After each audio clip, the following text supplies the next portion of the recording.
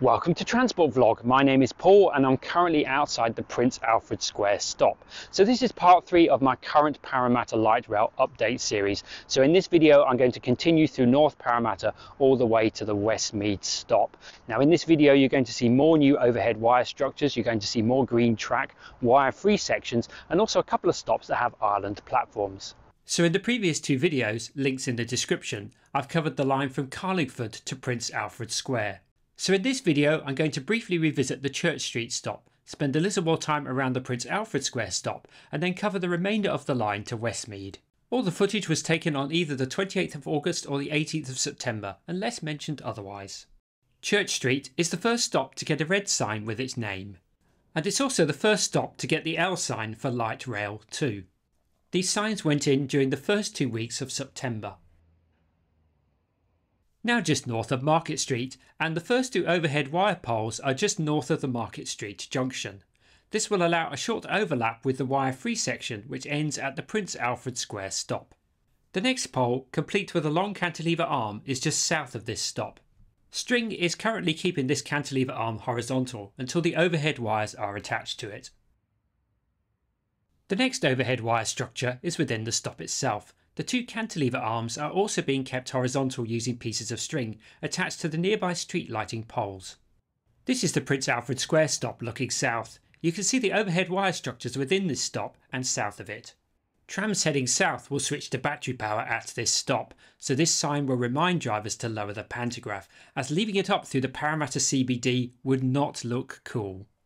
At the north end there is no sign to raise the pantograph as yet, although there is a bus sign. I'm not sure what that's for. This next section from Prince Alfred Square through North Parramatta is street running with overhead wires, so I've marked this in red on the map. And immediately north of the Prince Alfred Square stop is the busy Victoria Road. Between Market Street and Victoria Road there is 1 lane for other traffic on the east side of the tram tracks, and road vehicles using this lane must turn right into Victoria Road. Church Street north of Victoria Road has a single lane on either side of the tram tracks for road vehicles. Only eastbound traffic on Victoria Road can access this part of Church Street by turning left. And southbound Church Street traffic must turn left into Victoria Road. Restricting the number of other traffic movements should reduce the red traffic light phase for trams. This is how the Victoria Road intersection looked in February 2022. Now just north of the Victoria Road intersection, and you get a better view of the 2 tram tracks in the middle and the single lanes on either side for road vehicles. Back in February 2022 this road was still closed, with the tram tracks complete and work to finish the 2 new traffic lanes continuing.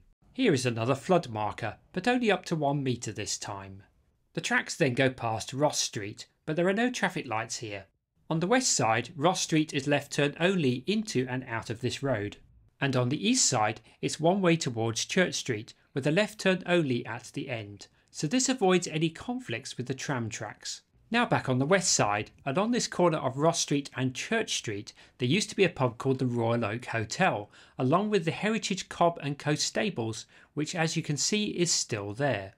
This plaque is on the side of the stables. The Royal Oak Hotel was demolished to provide enough space for the tram tracks, 2 road lanes and paths on either side, but that doesn't mean that it's forgotten, as it is now etched in the pavement alongside where it used to be, and as you can see it has a lot of history. And here is the Royal Oak Hotel in 2018 courtesy of Google Street View. You can also see the stables building behind it. And now some more views of the pavement etchings. If you have fond memories of the Royal Oak Hotel then do share these in the comments below. The other buildings on this part of Church Street, such as this pizza takeaway building, are further back from the road. However, the Royal Oak Hotel was much closer to the road, and you can see how tight this space was, with 4 narrow traffic lanes and not a lot of pavement on the left side. Now looking south, and you can see the stables on the right, along with Ross Street, and in the distance the Victoria Road intersection. Now continuing north and on a slight ascent, the edges of the track bed are raised to provide a slight physical barrier with the vehicle lanes on either side. As the tram tracks have the red tram only markings at each intersection, it's puzzling to see the double white lines down the middle. No overhead wire poles as yet, although overhead catenary could be added to the existing poles that are being used for street lighting. If you look closely, there seems to be some fixings below the street light where overhead wire structures could go. Now it's the intersection with Grove Street, which now has all the new traffic signals with tram filters. All turns are possible here except for right into Grove Street heading east. This is how it looked in February 2022 before the new traffic lights went in. This is how the Grove Street intersection looked in 2018. And north of Grove Street, Church Street used to have bus lanes on either side. So the bus lanes became standard road lanes and the road lanes became tram tracks. And Church Street continues to ascend. Coming into view is the first overhead wire pole and cantilever arm since the Prince Alfred Square stop. The long cantilever arm that spans both tracks is also being held horizontally by string attached to the street lighting pole on the other side. This is one of several no cycle markings on right turning lanes that I noticed. You can also see another pole with a long cantilever arm which is facing the other way. Now it's the Fennell Street junction, and on the west side Fennell Street is left turn into this road only and one way, and on the east side is left turn in and left turn out. And these traffic lights are for a pedestrian crossing just north of Fennell Street, which is also where the next stop is. In 2017 this part of Church Street had 4 lanes, including 2 for buses. Fennell Street crosses just here. This car park on the left and the petrol station further up have since gone. I believe these went to make Church Street wide enough for tram tracks, road lanes and pedestrian paths, and the blue Parramatta Light Rail hoardings seem to confirm this. I'm now on the platform ramp for the Fennell Street stop and I'm liking these new black barriers that provide protection from the road lanes on either side on the approach to the pedestrian crossing. Here is the location of this stop on the map. The platforms are in a similar state of completion to the other stops, and the sloping ramps on either side provide step-free access. However, the track bed looks different, with what looks like a darker asphalt covering. Here are some more of these double white lines, and it's strange to see these within a stop. If you know their purpose, do share this in the comments below. Just north of this stop is another overhead wire pole and cantilever arm, and behind that is Harold Street. Back to 2018, and this is where the Fennell Street stop now is. Note the old bus stop lay-by on the right, and further up is the junction with Harold Street. This is how it looked in February 2022, shortly before the new traffic lanes came into use. And this is now. On the west side, Harold Street is now left in and left out. And that's also the case on the east side. These next 2 cantilever arms are tied to each other, which is why the one closest looks a little droopy. I think they will be long enough to cover both tracks. Now approaching the busy interchange with Pennant Hills Road. Over on the east side is Albert Street, which is one way towards Church Street with a left only turn. Then the start of Pennant Hills Road, then Church Street and the tram track straight ahead, and then the west side of Albert Street over on the left, where this car is turning into. This is how it looked in 2018, with Church Street having 5 lanes on the approach to this intersection. It was also possible to turn right into Pennant Hills Road, but not anymore. In fact, right turns from any of these roads are not allowed, so the possible turns at this intersection look like this. Again, removing some turning options at intersections will mean shorter red traffic light phases for trams. On the other side of this intersection is another long cantilever arm. Here it is from the other side. The one on the left looks like a cantilever arm too, but it's actually for the traffic light. Now continuing north along Church Street. St Patrick's Cemetery is over on the right, and you can see the raised edges again at each side of the track bed. And planters with shrubs separate the pavement from the road lanes. The max speed for trams is 60 km an hour here. That's the highest I've seen on the street running sections so far. Back in 2018, this part of Church Street also had 4 lanes, with 2 being for buses. The overhead wire poles have disappeared, but as I mentioned earlier, the street lighting poles seem to have fittings that could allow overhead wires to be attached. The track bed and traffic lanes on either side are now separated by planters, and the ongoing double white lines between the tram tracks continues to perplex me. So I'm now at the Factory Street stop, except it's not called that anymore. It's now called Benaud Oval, and also here there will be a substation. This stop is at the top end of Church Street, just before the line turns left into Factory Street. At the pedestrian crossing, notice the change from concrete to what I think is asphalt. And here is a closer view. Notice the sloping platform ends and the black barriers that you saw at the last stop. And here are the platforms, ready and waiting for the canopies. Benaud Oval will have a traction substation, one of 7 in total. The locations of all of these are on this map, which I'll link to in the description below. It could be here, taking the space of this derelict dry cleaners building, or more likely on this block of land on the corner of Church Street and Factory Street. There used to be an apartment building here, and I reckon this was demolished to provide a gentler curve into Factory Street, and that has also left some space for a substation. And here is this curve into Factory Street, and as you can see, this is also a traffic light controlled intersection. Over on the right is the east side of Factory Street, which is one way towards Church Street. Then Church Street, which continues straight ahead, and now following the tram tracks to the west side of Factory Street. Left and right turns are available from all roads, except for the east side of Factory Street as it's one way. The tracks are further apart on this corner to allow for overhang, and there are no additional black strips or grooves that were on other curves. At the start of Factory Street is a pedestrian crossing, and then it's trams only, no double white lines this time. Now as this is such a gorgeous curve, here is one final look in the other direction, with the Benaud Oval stop now coming into view. This is Galloway Street coming into view on the left. This is left turn only in and out. And along this section of Factory Street is a single lane for road vehicles on either side. These double yellow lines are probably to help larger vehicles turn left out of Galloway Street. Poles for the overhead wires are in place, and you can see a speed limit sign on one of them. And the attachments on the poles are likely to be for the future cantilever arms. This is how this part of Factory Street looked in 2018.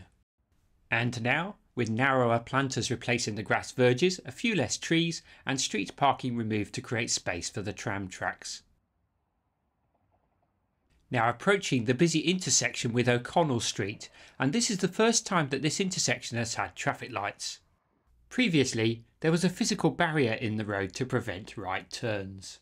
Right turns from either side of Factory Street are still not allowed. These traffic lights were installed within the last 6 months. Now looking back towards Church Street, and you can see the traffic lights in the distance and an array of poles for the future overhead wires. Now crossing O'Connell Street to continue along Factory Street, and there is still a single lane on either side for road vehicles. And the overhead wire poles continue as well. Notice the 15 km/h speed limit signs on both sides of the tracks. Well, that's for this single crossover junction. This will most likely be used to reverse a westbound tram that has terminated at the Nagara stop. And this brings us to the intersection with Fleet Street and New Street, which also never had traffic lights until now. Road vehicles in the left lane must turn left into Fleet Street, which is exactly what this driver isn't doing. Well, at least he indicated. This intersection used to be a T-junction with Fleet Street on the left and New Street on the right. And it still is a T-junction except for trams. I'm now at another stop that has had a change of name. This stop used to be called Cumberland Hospital, it's now called Nagara. And how this stop and the line got to here is quite interesting, so I'll show you this first. The line now passes this house on the right, and you can see a small car park. Well, that's where the line continues and where the Nagara stop now is. The house on the left is still there. So here are both houses with the tram lines and the Nagara stop between them. The approach to the stop has this decorative tiling in the track bed which continues into the stop itself. I think it looks rather good and provides a heritage feel. What do you think? Let me know in the comments. In the middle is an overhead wire pole. This is looking in the other direction towards Factory Street. The platforms are at a similar stage of completion to the other stops. This is looking back along Factory Street with the Nagara stop behind me. The new shared paths into the Cumberland Hospital Grounds are now open and go right past this stop. This is on the south side. And there is a similar path on the north side too. Just beyond the Nagara stop is where the third and final green section starts, and it's also where the overhead wires end. The last 2 poles are a few metres west of this stop to provide a short overlap with the wire-free section. And like the poles on Factory Street, there are no cantilever arms as yet. There is a lower pantograph reminder sign in the westbound direction. and the corresponding raised pantograph sign for eastbound trams. So it's now wire free from the Nagara stop to the terminus at Westmead, and this includes the third and final green section, which starts immediately after this stop and continues to a new bridge over the Parramatta River. So the green track section starts immediately after this pedestrian crossing, and continues as the line bends slightly to the right. The shrubs on either side provide a physical barrier, as well as enhancing the look of the green track section. And notice how well the green track grass and shrubs blend in with the Cumberland Hospital grounds. Now a pedestrian crossing and then a road crossing. The pedestrian path starts at the Eastern Circuit Road and then crosses the tracks and then round to the right for the other parts of the hospital grounds, or to the left for a path leading to the Nagara stop. The Eastern Circuit Road also crosses the tram tracks before continuing towards the entrance on Fleet Street. As this is a quiet access road, there are no traffic signals. Instead, this level crossing style warning sign, which is currently taped over. Here is a flashback to February 2022. This was just after the soil had been added. The purple hoses will be used to provide irrigation for the grass, which will use reclaimed water. This is looking back towards the Nagara stop, and you can see that the overhead wire poles were already in place at this time too. Now continuing, and the Eastern Circuit Road is now behind me and River Road is on the left. Unlike the road sections, I haven't noticed any asphalt in the rail flanges on the green track sections as yet. There is a 30 km/h speed limit. This is probably for the bend to the left and for 3 pedestrian crossings. This first crossing and the others that follow connect the hospital buildings with the grounds on the other side. Now continuing and approaching the second crossing. The Cumberland Hospital has some wonderful heritage buildings, such as this one for the vocational training unit, which even has its own cafe. Once over the second crossing, the line becomes straighter. And it's not long before the third and final crossing appears. Again, notice the distinctive heritage buildings on either side. The hospital grounds will be a great place to see the tram testing when this starts. Back in February, you could see the fresh soil, drains and that last crossing being built. Lots of soil was also piled up within the Cumberland Hospital grounds, and work was happening 7 days a week to get this section finished. Now on the straight section, and you can see some traffic signals in the distance. These are for the intersection with the other end of Eastern Circuit and Bridge Road. The tram traffic light on the left with the stop sign has 4 aspects, and the one on the other side, which acts as a repeater, has 3. Why is that? To find out, I took a trip to Circular Quay, and as you can see, this traffic signal also has 4 aspects, and the one behind it has 3. When a tram approaches, a white triangle appears on the 4th aspect, and this does not display on the 3 aspect repeater signal. This is then followed by the white T sign, which tells the driver that the tram can proceed through the intersection.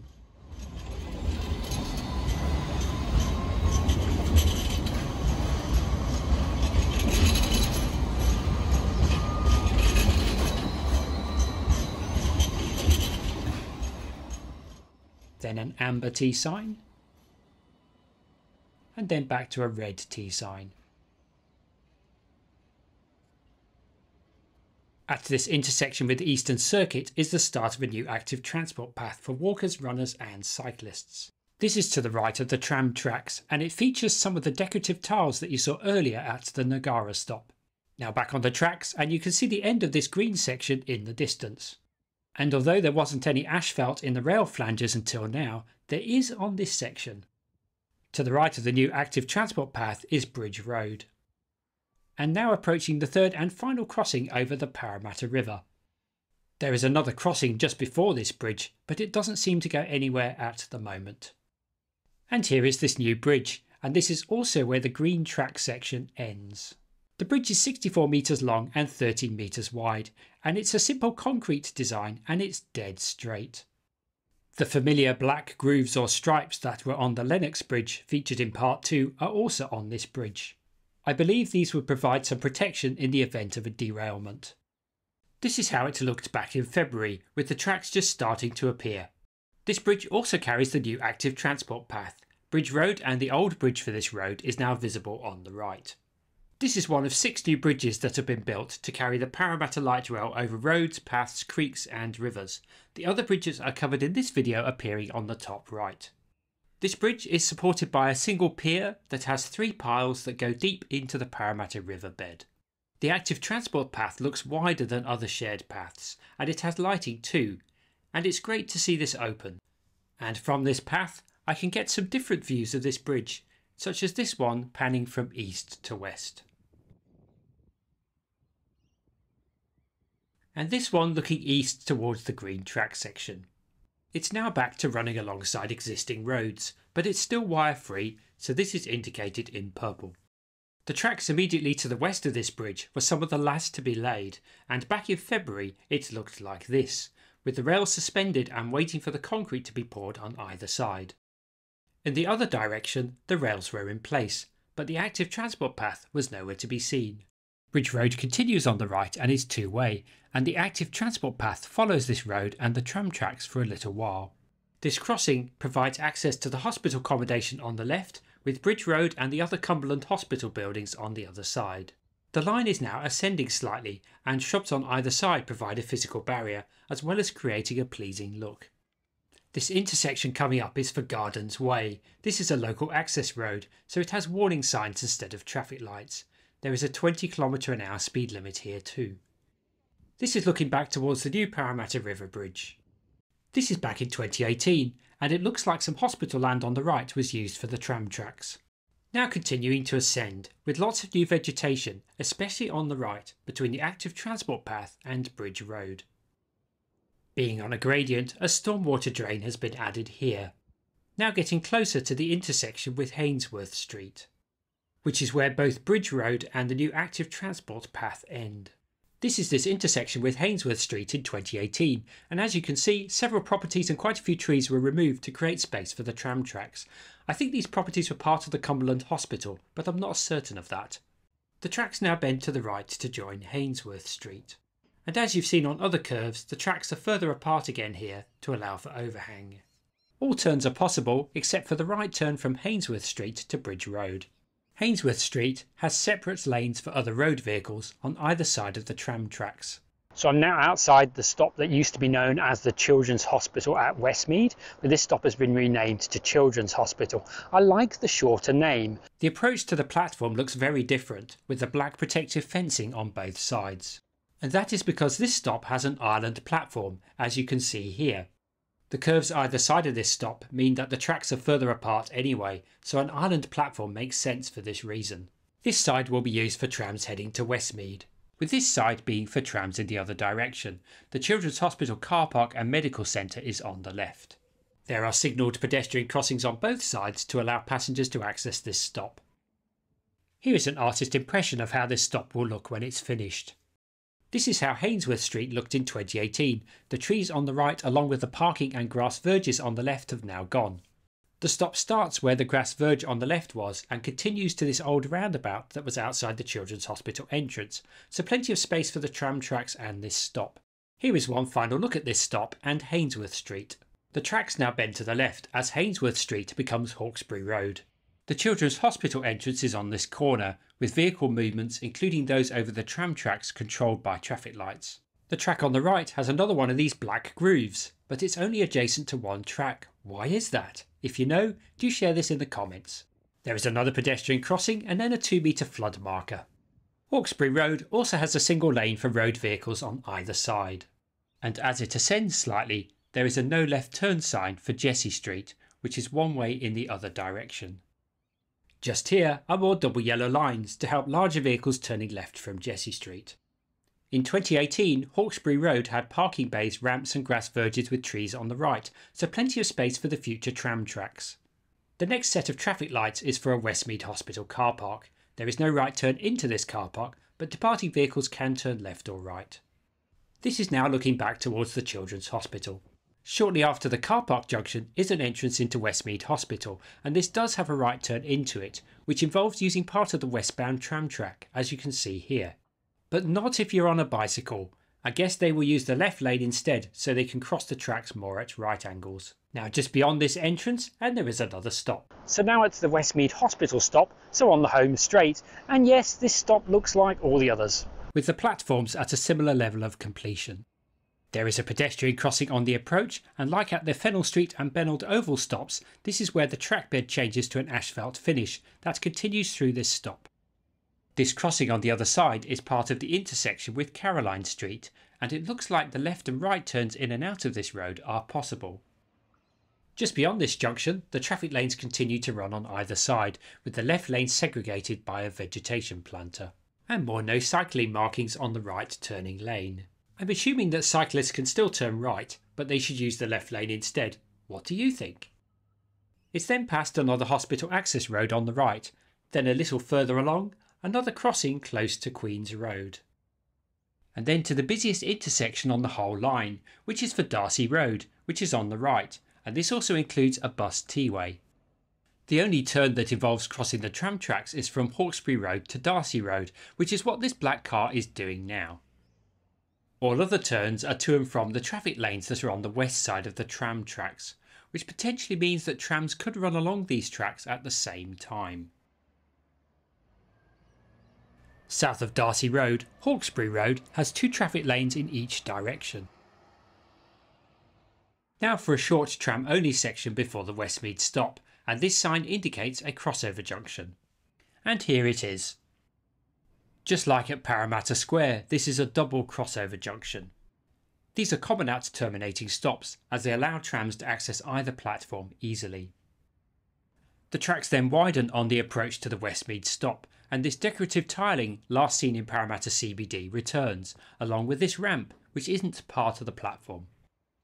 And here is the Westmead terminating stop, which as you can see has an island platform, so that's 2 stops in total with island platforms. This was taken on the 18th of September. Now 5 days later on the 23rd of September, and the canopy supports had appeared. Thanks to Jaden from New South Wales Trains Vlogs for this photo, linked to his channel in the description below. By the 1st of October, the canopy had appeared. These are assembled off-site and would have probably been installed overnight. The length of the canopies will vary between stops, with the busier stops and those close to venues that have major events having longer canopies.